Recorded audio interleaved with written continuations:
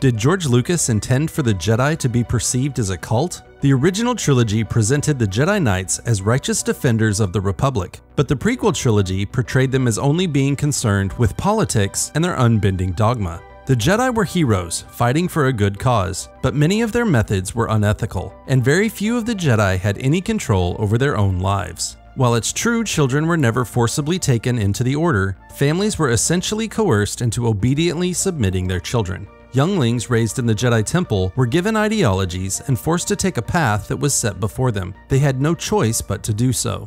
Only 20 Jedi Masters have ever left the Order. This highlights how difficult it was to challenge the life they were made to live. No, the Jedi Order was not evil, but it's easy to conclude they contradicted the very fundamentals they claimed to stand for. What do you think? How much of the Jedi's demise was caused by Darth Sidious and the manipulation of the Sith? And how much by the fact that the Jedi had lost their way?